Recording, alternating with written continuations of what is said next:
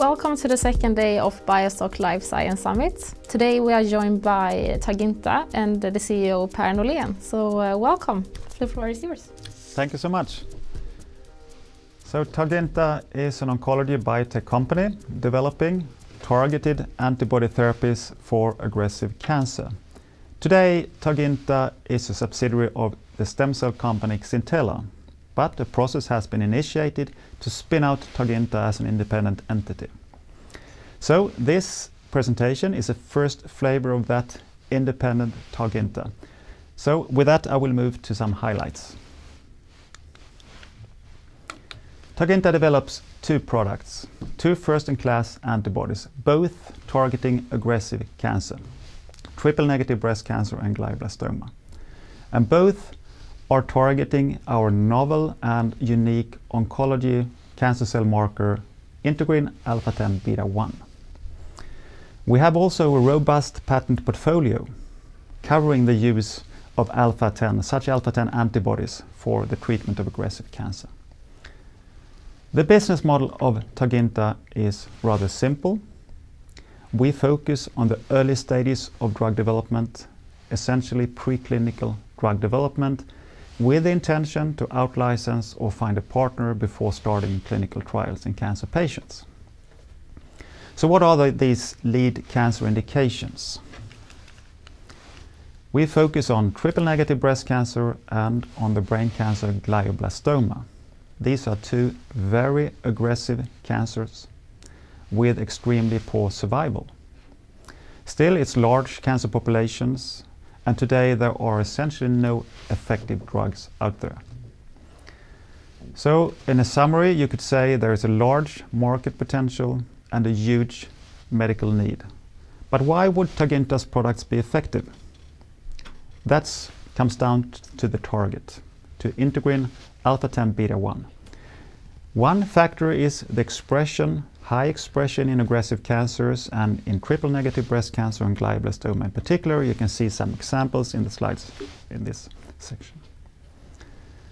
If we look at the target in more detail, it's called integrin alpha-10 beta-1. It's part of the integrin family. Integrins in general are cell surface receptors that allow cells to attach to the surroundings. And that's really important for their survival and ability to migrate. In the context of cancer, that means it's important for the ability of a tumor to grow and to metastasize. Integrin alpha-10 beta-1 is particularly interesting because it's highly expressed on a lot of aggressive cancers. It's expressed on the cell surface of such cancer cells, and you can see a beautiful example on the right-hand side. Alpha-10 beta-1 glows on the surface of such cancer cells in this slide. And this is really important, for at the same time there is no or virtually no expression in normal cells, which allows for a very selective and targeted treatment of such cancers. Validation is extensive today. We have, and I showed you just before, and here's other slides on breast cancer and glioblastoma. What you see in dark brown is expression of alpha-10 beta-1, integrin alpha-10 beta-1 in such cancers. So we have validation in triple-negative breast cancer and glioblastoma, but also in other indications such as prostate and pancreatic cancer. And there is external validation in other cancers like melanoma, lymphoma and sarcoma. So let's look at the products. We have two products today. We have TARG10. We have recently selected a lead candidate, and this is a function-blocking monoclonal antibody that is developed to inhibit tumor growth and tumor metastasis. And this product has just moved from preclinical research to preclinical development, essentially meaning that we now will develop a preclinical regulatory package for this specific compound in order to take it to clinical trials in the future. The other program is TARGxx. That is a program where we intend to develop an ADC, an antibody drug conjugate, which is an antibody armed with a highly potent chemotherapy toxin. This is a product where we don't yet have selected an lead, but that's about to come quite soon. I will start with giving you more information on TARG10. So this is a function-blocking integrin alpha-10 antibody.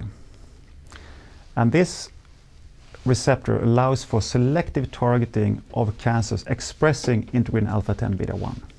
We have already shown that we can suppress cancer cell proliferation and migration.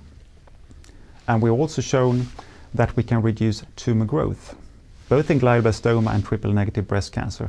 And there is a quite remarkable graph shown on the right-hand side, where you look at the growth of glioblastoma over time. And in gray, you can see the growth of the tumor after treatment with a control antibody.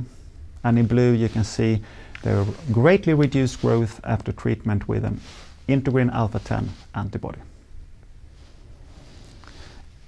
Integrins are especially important for migration of cancer cells. And by that, they're also important for metastasis.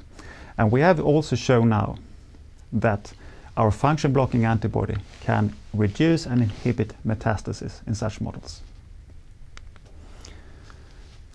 To the timelines. TARG10, we have selected a lead candidate. On that, we have also demonstrated proof of concept. And we are now initiating preclinical development. Next year, there is a lot of important milestones. We will start cell line development. That means initiation of the first part of production of the product for future clinical trials.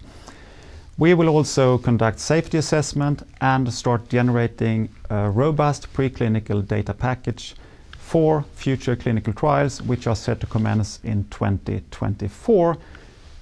Before that, we will try to identify and find a partner either through out-licensing or partnership. In parallel, we are developing the TARGxx program in order to generate an antibody-drug conjugate against the integrin alpha-10 beta-1. On the right-hand side, you can see a picture of what that is, an antibody-drug conjugate. In grayish blue, you have the antibody, and attached to the antibody are some highly potent toxins, looking like green stars. We have now evaluated a number of toxins and antibodies and have generated these antibody conjugates, and right now we are evaluating these for both efficacy and for safety with the intent to select a lead candidate. So let's look at some of the data. First, we have confirmed that this product can induce programmed cell death. And if you look on the right-hand side, it's quite impressive. Very strong induction of programmed cell death in a tumor model when you treat with an integrin alpha-10 antibody-drug conjugate, but no effect whatsoever if we compare to a control antibody-drug conjugate. Also, we have shown efficient internalization of the ADC. That essentially means that once the product binds to integrin alpha-10 on the surface of the cell, it will be rapidly taken up into the cell, release the toxin inside the cancer cell, and kill the cancer cell from the inside. We have also demonstrated a reduction in tumor growth, and with that we are now quite confident that we will be able to select a lead candidate early next year in Q1 2022. So with that, I will move to summary. In Q4, we will now start the preclinical development of TARG10, our recently identified lead candidate.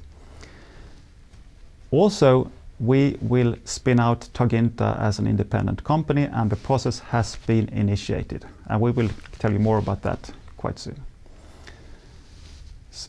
Early next year, TARGxx, and we look forward to identify a drug candidate for that product and program. We also look forward to change the name to something that you can say, and we will come back with that in Q1. Also, we will next year in the spring initiate cell line development, which is the first part of production for either one or both of these products. So with that, I'd like to thank you and for this introduction of the emergence of Targinta as a new oncology biotech player. Thank you so much. Thank you for an interesting presentation. Thank you. So which of your previous experiences will be particularly useful in the role as CEO of Targinta? I think my experience is very relevant for the role in Targinta. I come with a lot of experience from leading the development of anti-cancer antibodies from discovery, from ID, all the way through to clinical trials. Also leading the transition of a company with a very strong research focus to a drug development company in a public setting. That will become useful. And can you say something more about the spin-out of Targinta from Xintela? Yes, I can say that the process has been initiated and we will spin out Targinta as an independent company. The details will be communicated, but there are still some decisions to be formally taken, so we'll come back with that very soon. And how do you view the potential for Targinta's cancer therapies? I think it's great. We have a unique oncology target with functional importance in aggressive cancer. We have a robust patent protection and high quality products. So there is a great potential to improve survival for cancer patients. Yeah, and we look forward to following Targinta's journey. And thank you for coming here today, Per. Yeah, thank you for having me.